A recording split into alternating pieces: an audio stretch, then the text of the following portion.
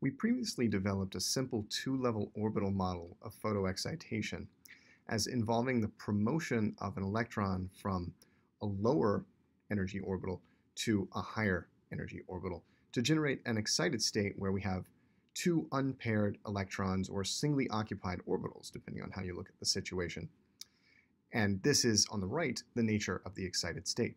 Now that we've developed the NBO picture, which describes electrons in molecules as occupying natural bond orbitals that we can infer from a Lewis structure, we can sharpen this picture and get a little bit more precise in terms of what we mean for an excited state. For example, if we know that the HOMO of a particular chromophore in a molecule is an N-type orbital, and we know that the LUMO is a pi star type orbital, then we can talk about the N-pi star excited state, which comes from the promotion of an electron from the N orbital, which, let's say again, this is the HOMO, to the pi star orbital, which is the LUMO.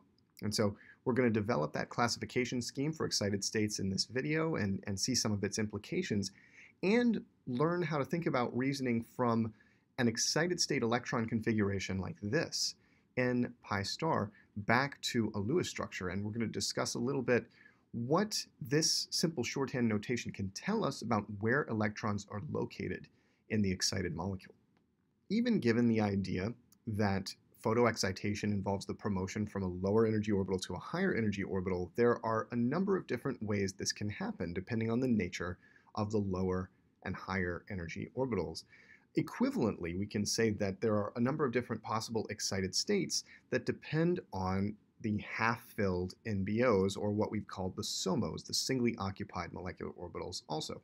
Let's focus in on this idea by looking at the carbonyl group and the different possible excited states that can exist when we hit a carbonyl group with light. One brief note of terminology here. The carbonyl group is really the functionality that is absorbing the light, we could say, in this context. This is the part of the molecule where the electrons are really being perturbed, we might say, when the light is absorbed. And this group here that is engaging with the light has a special name. It's called a chromophore. And I'm going to use that term throughout this course to describe a functional group that engages with light. Let's first lay out the NBOs of the carbonyl chromophore in their typical energy ordering and talk about the possibilities. So we have a pi bond. The CO double bond is a pi bond. So we have a pi bonding molecular orbital that has two electrons within it. Let's go ahead and write those out. We have a non-bonding orbital. We actually have a couple of non-bonding orbitals. I'll just draw one for simplicity, and that corresponds to one of the lone pairs, one of the non-bonding lone pairs on the carbonyl oxygen. And for the LUMO, we have a pi star antibonding orbital. And so N to pi star excitation corresponds to removing an electron from the N orbital and placing it in the pi star orbital. Now, to a zero order approximation, all of the other orbitals are exactly the same. What really matters here is that we have now two half-filled orbitals, the pi star orbital and the N orbital.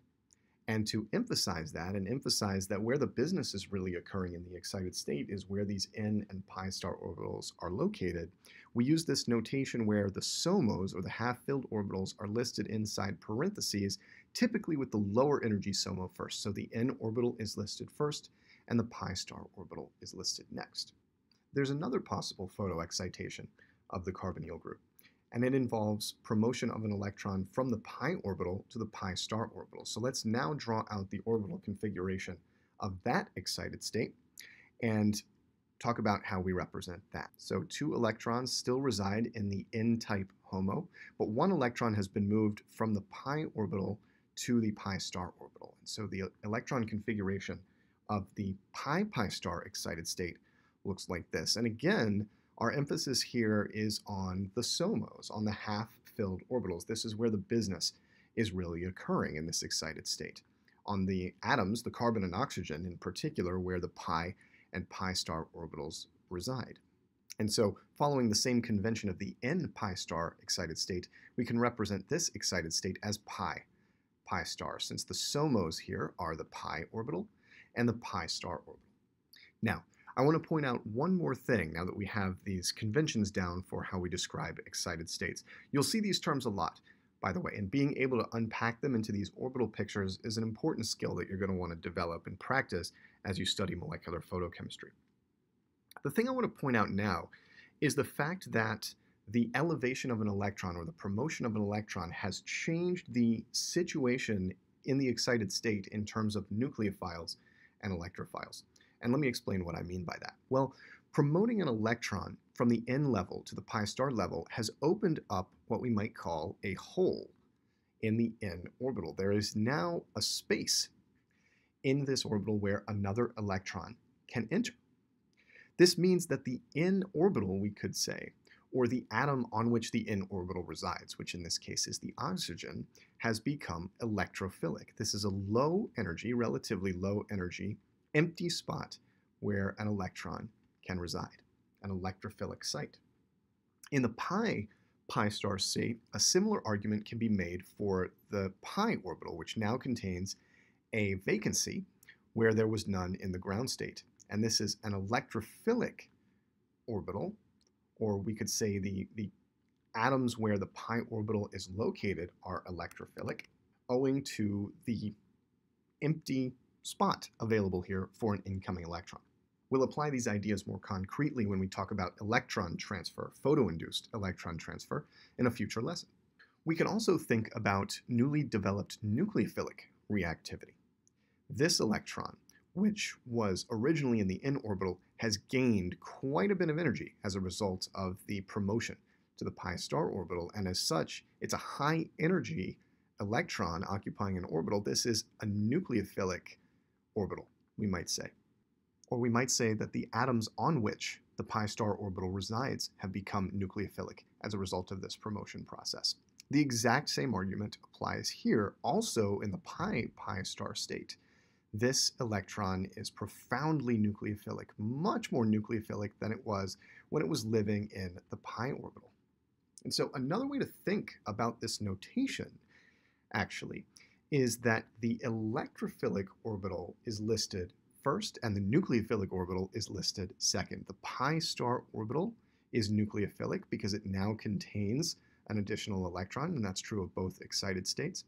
Where these excited states differ is in the nature of the electrophilic orbital, with the n orbital serving in that role in the n pi star excited state, and the pi orbital serving in that role in the pi star excited state. So keep this in mind. There's actually some built-in information, some sort of hidden information in these labels in terms of the nucleophilic and electrophilic orbitals in the excited state. And of course, that's easy enough to derive just by drawing out these orbital energy diagrams, thinking through the electron configuration and the relative energies of electrons in each of these excited states. And of course, as I've been doing, I have to give a caveat here, right? That this is a zero-order description, an approximate description of the excited state that assumes minimal or essentially no structural change when we promote an electron, say from the n to pi star level, and no mixing of the NBOs. So it assumes, for example, that the n and pi orbitals operate completely independent of one another. There's no delocalization involving mixing of the n and pi orbitals. That holds up in many cases, but in some cases it doesn't, and there we need to think through first-order corrections involving mixing of the n and pi orbitals. So we've talked through the nucleophilic and electrophilic reactivity that's opened up through photoexcitation. A related point, a profoundly and deeply related point, is this paradoxical result that excited states are actually both stronger reducing agents or reductants and stronger oxidizing agents than their corresponding ground states. Now this seems paradoxical because how can a molecule both be better at donating electrons and better at accepting electrons?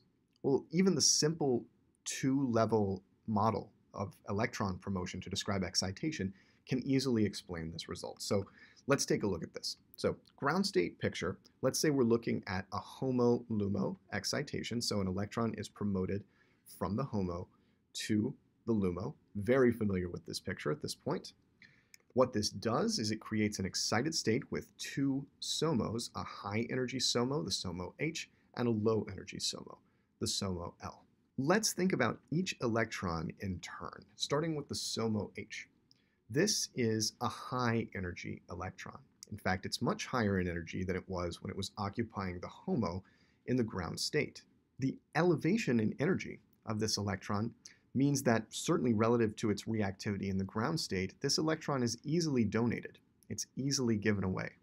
In the language of redox chemistry, we could say that this electron is very reducing. It has great reducing power because of its high energy.